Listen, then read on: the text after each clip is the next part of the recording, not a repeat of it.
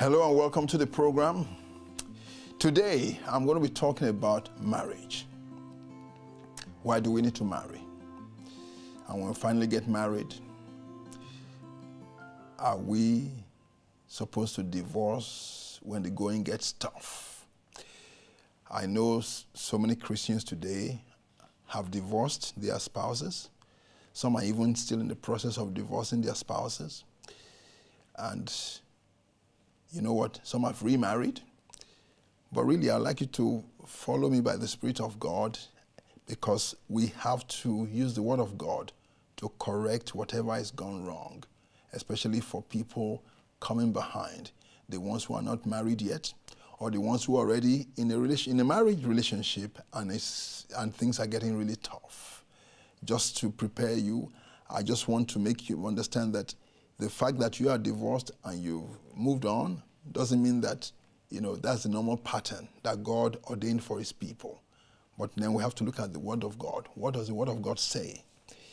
So the purpose for marriage really is God bringing two holy people together, two people in his kingdom that have been made righteous by the blood of Jesus, to bring godly children from heaven onto this earth, to train them in the way of the Lord, so that they will enter into the system and bring God, the Word of God, the kingdom of God, to bear in the system.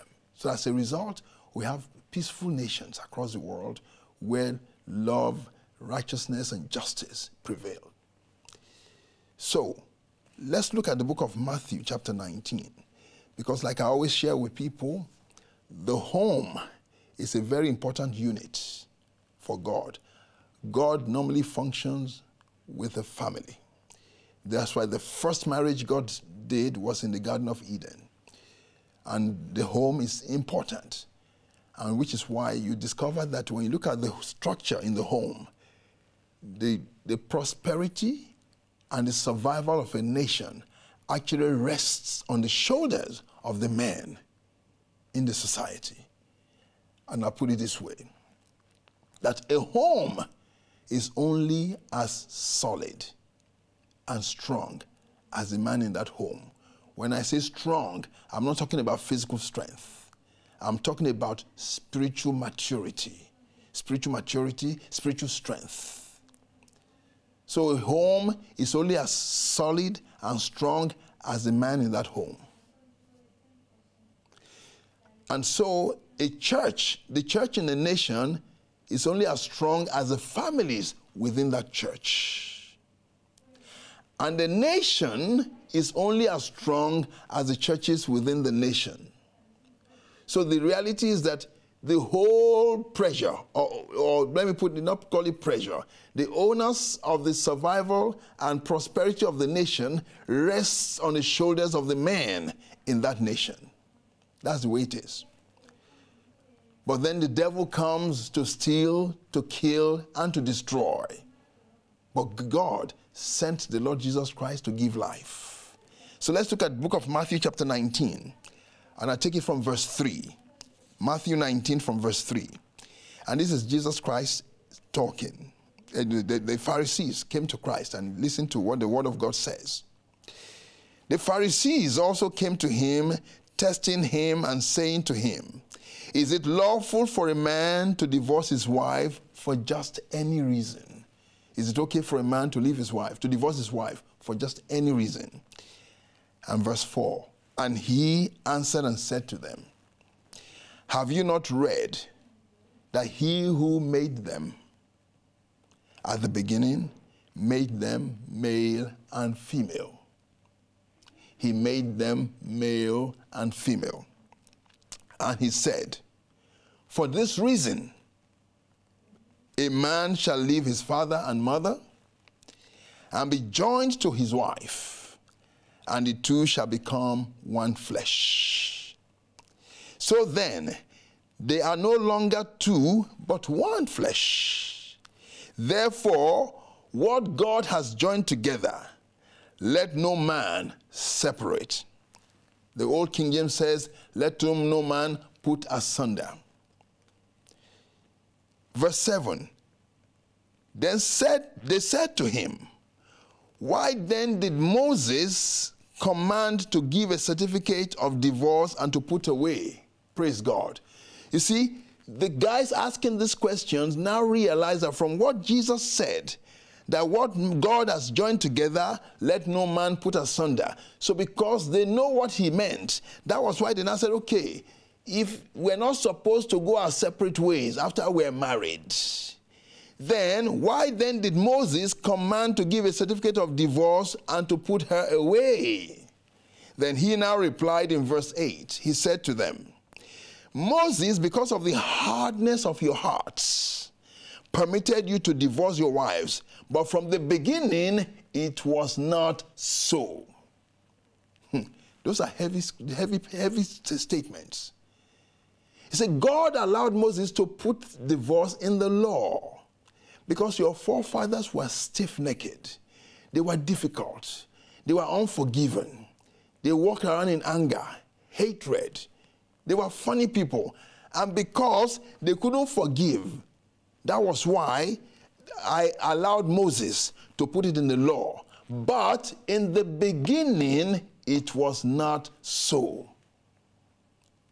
And the Bible says that Jesus Christ, the same yesterday, the same today, and the same forever. He has never changed, and he will not change. So if it's not so in the beginning, it is not so even now till kingdom comes. That's what the Bible is saying here. Not Yemi's word, the Bible. In the beginning, it was not so. Which means there are two tracks. But let me move forward a bit. I'll come back to that in a minute. And verse 9, and I say to you, whoever divorces his wife except for sexual immorality and marries another commits adultery. And whoever marries her who is divorced commits adultery. This is serious. But let me talk about this in the beginning matter, because it is crucial that we deal with this area. He said in verse 5, no, verse 6, he says, so then they are no longer two, but one flesh. So if they are one flesh, that means that they are inseparable. Therefore, what God has joined together, let no man put asunder, let no man separate. I've met people who, because they fed up with their relationship, they say, well, how do we know that it was God that put us together in the first place? No. If you understand what God is saying here, it's not about God putting you together.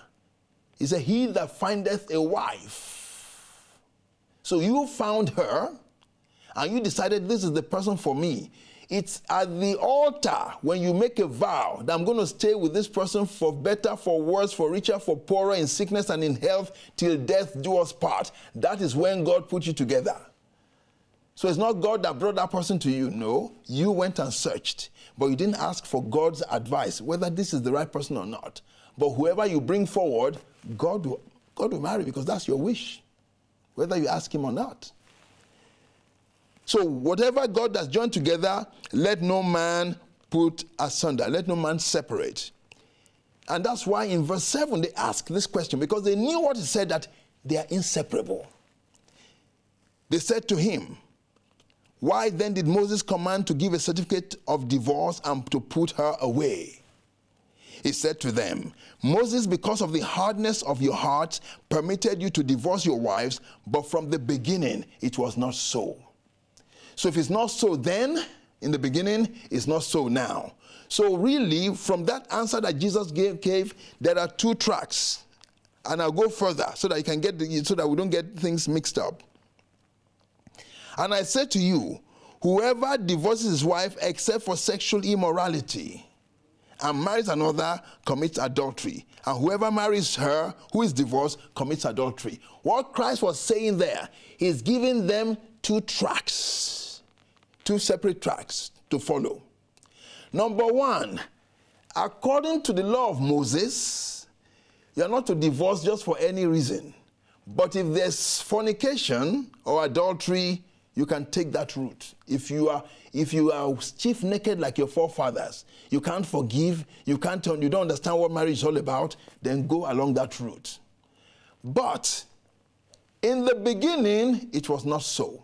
which means that it is still not so now.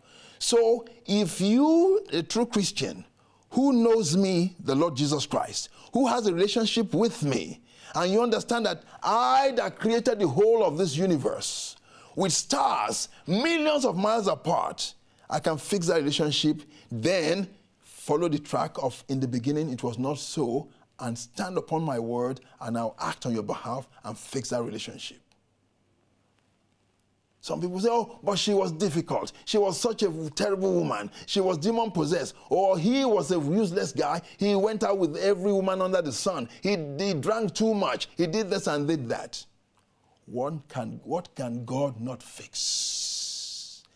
You're trying to use your small brain to bring God to that size that he can't do it. So the best way is, let me go. God can fix it. God is able to fix anything. The same God that stopped a lion from chewing Daniel in the lion's den, he can fix it. The same one who rescued the 3 Hebrew boys from from the fire, he can fix it. But we use our minds. We forget the fact that the word of God is very powerful. He said, we do not wrestle against flesh and blood, but against principalities and powers, rulers of the darkness of this world, spiritual wickedness in high places, witches and wizards, marine spirits. And he has given us the power to bind them, to destroy their works, to disrupt their activities. And yet, oh no, I can't cope with that person. Do you know that even when you show love to an animal, the animal shows love back? I've seen documentaries of lion cubs looked after with so much love from youth. The one that looked after the lion traveled away for years. The person came back. The lion did not see the person as food, as meat for food, but rather as a family member. The lion was hugging this person, rubbing its mane against the person, excited and happy. That's even an animal that hasn't got brain, like you and I. What can God not do? So when you say, I want to go through the divorce route, I don't think God can fix it. That's what you're saying. And I know some people will be angry with this message. Please, don't be angry with the message. It's not my message. It is God speaking. If you have gone your own way and done your own thing, no problem. You're free. You're free.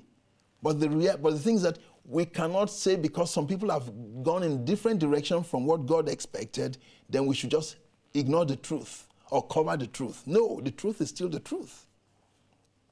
It's still the truth. Because when you get married, remember, at the altar, you open your mouth. No one opened your mouth on your behalf. He said, before God and his angels in heaven and man, I vow today to marry this person, for richer, for poorer, for sickness and in health. I think there are 3 points that you make: for better, for poor, for better, for worse, for richer, for poorer, for sickness and in health, till death do us part, which means that it is only death that can separate you. You made a vow at an altar before God and man. No one opened your mouth. You said it yourself. And then later on you came back. I don't think I can go on with this relationship. But you forget that that vow you made was a covenant. And the God we serve is a covenant-keeping God. He is a covenant-keeping God. He keeps his covenant to the letter. He won't walk away from it. So he wants children that are covenant-keeping children. And when you look in the Bible, you see so many interesting things that will baffle you. There was a man called Jephthah. Jephthah was going to go to war. And he wanted God to go to war with him to help him so he can win the war. And he made a vow. He said, Lord, if you go with me on this journey, and you help me to defeat my enemies, and bring me back home safely, he said, when I come back home, the first thing that belongs to me that I lay my eyes on, I will sacrifice to you. Jephthah went. God was with him. God fulfilled his own part of the bargain. He defeated his enemies. He came back home. And as he was arriving in joy and in triumph, the first person that came to meet him to receive him was his daughter.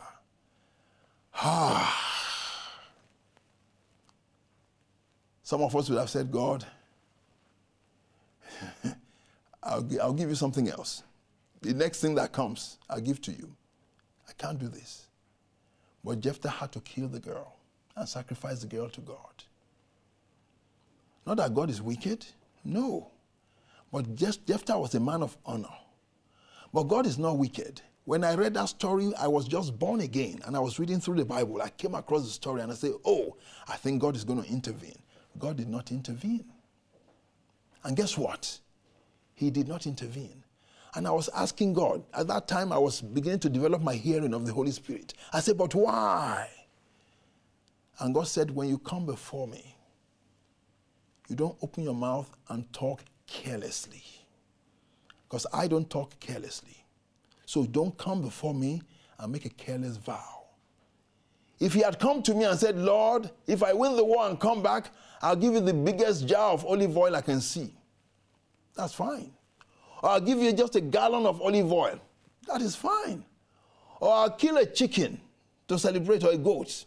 Fine. But to just come and just open your mouth foolishly, oh, whatever belongs to me that I lay my hands on first will be yours. It's got nothing to do with God. It's the man. But the man was a man of honor. He killed the girl.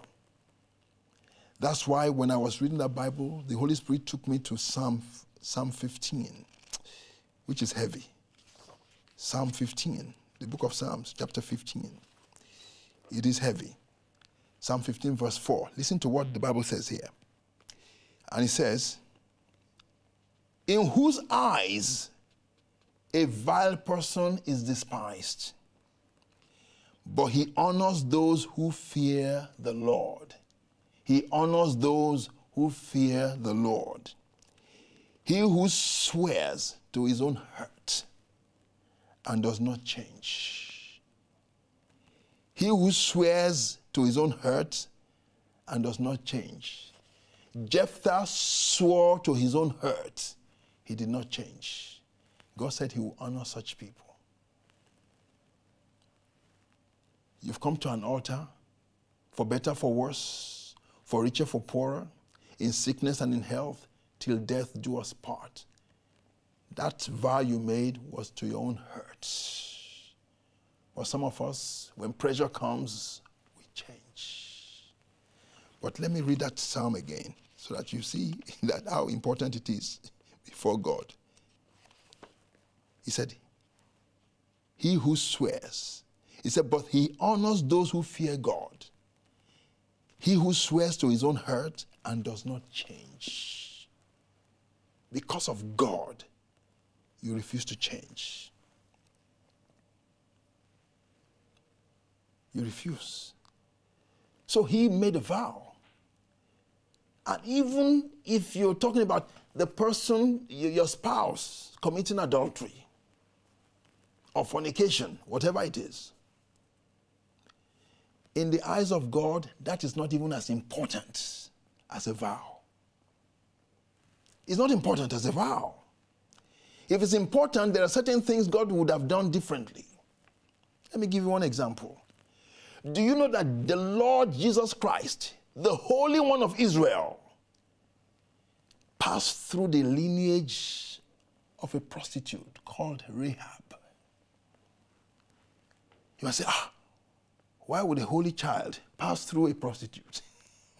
That is God trying to show you that what you think is important, oh, she has fornicated, oh, he has committed adultery, oh, is not important to him. He wants you to learn forgiveness. He wants you to learn certain principles that will make life beautiful for you.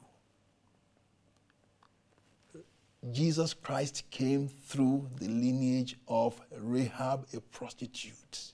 That's the Holy One of Israel who came to save you and I. You want to hear another one? There's a prophet called Hosea. Hosea was asked by God to marry a prostitute. So what do you say to that? Oh, fornication. So I'm trying to make you understand that the fornication bit or adultery is not as important as the vow you make at an altar. That vow is binding. That's why God said in the book of Malachi, I hate divorce. Even he himself could not divorce Israel. He couldn't. It is sealed. Like Stevie Wonder's song, signed, sealed, and delivered. So the Bible said in the book of Malachi, chapter 2. Let me just quickly look at Malachi chapter 2, verses 15 and 16. Malachi 2, 15 and 16. He said, but did he not make them one? That means husband and wife, one. You see again? But did he not make them one? Having a remnant of the Spirit. And why one? Why one? He seeks godly offspring. God is looking for godly offsprings. Therefore, take heed to your spirit, and let nobody deal treacherously with the wife of his youth, because it's common amongst men to just go and misbehave. For the Lord God of Israel says that he hates divorce. For the Lord God of Israel says that he hates divorce, for it covers one's garment with violence, says the Lord of hosts. Therefore take heed to your spirit, that you do not deal treacherously. This is serious stuff. So the vow you made at the altar is binding. So that is why in a relationship, if the man decides to leave, if someone decides to divorce the other, and the other one said, I'm not divorcing you, I'm going to stand upon the word of God. That means that the one that wants to go would have to pay with their lives, because the Bible said, because at the altar, it said, for better, for worse, for richer, for poorer, in sickness and in health, till death do us part. Let me quickly go back to the book of Matthew. Matthew 19. So till death do us part. But then if the two go their separate ways and they get married and they move on, then it's zero, no problem. But if one of them insists on sticking to the covenant, to the vow that was made at the altar, then that means the other guy is going to have to pay. I've seen so many cases of people who just died unnecessarily. I know of a pastor, left his wife. Oh, I think she's a witch. He's going to marry someone else. That wife waited. She went through deliverance to figure out, why is this happening to me? And she waited and waited and waited, and guess what? The pastor had to go. Another pastor, so many of us know, the same thing. He too left his wife. Not for adultery, not for nothing. Went with someone else. The Lord waited and waited. He had to go. In Brazil, I met a pastor's wife, the wife of a gentleman. He too was misbehaving. My brother told her, don't divorce him. Stay there. As long as he's not beating you or violent towards you, stay there. She stayed. He was driving to the airport one occasion, had a massive heart attack, dead and gone. I've seen cases. That is why we need to be very, very careful. We need to be careful. Because when you make a vow, the vow is already loaded in the spirit realm. It's got nothing to do with God anymore. That's why if you go to a Freemasons meeting, you make a vow, it is binding. It's got nothing to do with God anymore. So we need to understand how these things work, because the laws of the spirit cannot be broken. They cannot be broken. They've been set in place. Set in place. So let's move quickly forward. Matthew chapter 19. I'll take it from verse 3. Verse 11. It says, but he said to them, all cannot accept this saying, but only those to whom it has been given. That's why I was telling you from the beginning, this message is not for everybody. is for some people that they themselves know that this message is ordained for me. So please don't attack the message or the messenger. All you got to say is that if you don't like it, it is not for me. It's for someone else. And because it's for someone else, that person is for someone else somewhere. So it says, except for those that is given. For there are eunuchs who are born thus from their mother's womb, and there are eunuchs who are made eunuchs by men, and there are eunuchs who have made themselves eunuchs for the kingdom of heaven's sake, like Paul Apostle. He who is able to accept it, let him accept it. And you know, when the disciples heard this, listen to what they said in verse 10. His disciples said to him, if such is the case of the man with his wife, it is better not to marry. Because they knew what the Lord Jesus was saying, that look, this thing, in the beginning it was not so. But if you want to go like your forefathers who are wicked, then go through the divorce. But in the beginning, it was not so. So what was happening that the disciples were able to see through and say, no, this thing means that don't just get into it anyhow. Be careful. That's why they themselves said in verse 10, his disciples said to him, if such is the case of the man with his wife, it is better not to marry. But we know people marry because a lot of them burn. But you know what? I pray that this message will have an impact upon your life, and the ones who it's meant for will take it on board and run with it. And then also encourage you. Share with your children who have married age. God bless you. Bye for now.